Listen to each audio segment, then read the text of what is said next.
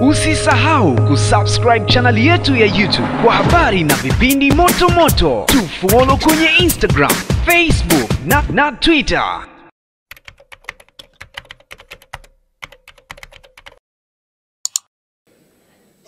Na watumishi wote wa wizara zote hizi. Mheshimiwa Spika, naipongeza Wizara ya Kilimo hasa kwa swala la kuondoa bei za mazao na indication price kwenye mazao yote. Itatusaidia sana hasa kwenye mazao yetu ya pamba ambayo yalikuwa yanatusumbua sana wakati wa kutoa bei na mara bei zinapoanguka. Mheshimiwa Spika, swala hili la soko la mazao limeendelea kuwa ni tatizo kubwa.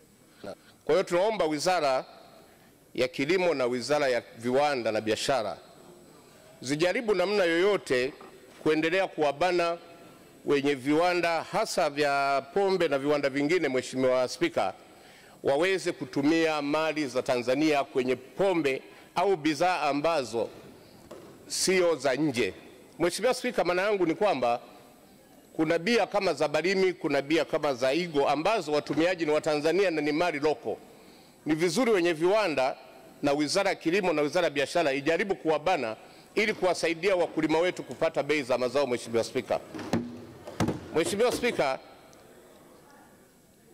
mwaka jana nilikuja na swala la bangi. Mheshimiwa Spika, bahati nzuri nchi zingine mbili ukiondoa Uganda, Zambia na Malawi wameruhusu.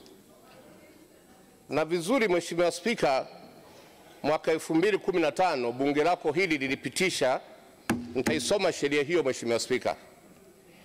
Kifungu cha 12 cha Drug Control and Enforcement Act cha 2015 kinaipa DCEA mamlaka ya kuruhusu ulimaji, usafirishaji wa bangi, mirungi, mikokoa,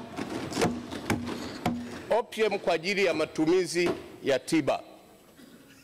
Mheshimiwa Spika, bei ya bangi duniani imepanda maradufu.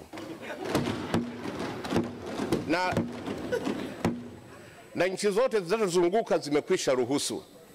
Wakati wa majumuisho tunaomba hili hoja muhimu sana Mheshimiwa Wabunge, naomba tuisikilize. Naomba Mheshimiwa Waziri wa Kilimo,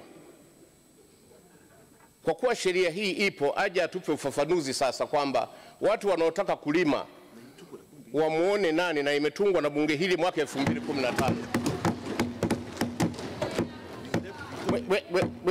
Mheshimiwa Spika, waliopiga marufuku bangi ni wazungu Mheshimiwa Spika miaka ya 40. Lakini wazungu wale wamegundua ndani ya bangi kuna dawa. Na sisi wenyewe tunaenda kwenye viwanda vya dawa. Je, sisi tukiimport dawa yenye bangi, material ya bangi, tutakuwa tunaimport toka wapi? Na tutaideclare namna gani? Sisi Tanzania kwa rekodi kwa Afrika ni nchi ya 3 kwa kulima bangi ya magendo. Sasa kama wataruhusu Mheshimiwa Spika, na sheria kama ilivyo inaweza kutusaidia sana kuongeza mapato na kuondoa magendo. Lakini Mheshimiwa, kwa kuwa waziri wa mambo ya ndani yuko hapa, kama anaweza akatoa msamaha hata kwa bangi iliyopo kwa miezi 6 kama msamaha anavyotoa wa silaha, wananchi wakawasilisha bangi hizo polisi, watu wakauziana polisi na TRA akapata pesa na wanunuzi wakaja wakanunua hapo. Inaweza ikasaidia Mheshimiwa Spika, watu wetu wakapata pesa. Mheshimiwa Spika, ni vizuri wakati wote dunia Mheshimiwa Spika inapobadilika lazima tuende haraka sana. Uganda Mheshimiwa Spika wamepewa na EU zaidi ya dola milioni 500 kwa ajili ya kilimo cha bangi. Wanatoa udongo toka Malaysia. Lakini sisi bahati nzuri wakulima wetu Mheshimiwa Spika wana utaalamu wa kulima bangi muda mrefu. Ni big business in Canada.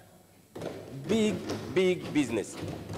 Kwa hiyo anazungumza kitu cha msingi sana, wala sio utani. Tena linaweza kawa ni zao moja kubwa kabisa la biashara linaloweza kuongoza kuliko mazao mengi tu kabisa, likafanya mapinduzi makubwa sana ya kipato. Kwa hiyo anachokizungumza Mheshimiwa Kishimba hazungumzi bangi itumike vile ambavyo tunafahamu hapa nchini. Anazungumzia habari ya kilimo moderated, monitored na utaratibu wote, halafu wanapelekewa wanaohitaji kwa ajili ya kutengeneza madawa ya wanyama na binadamu.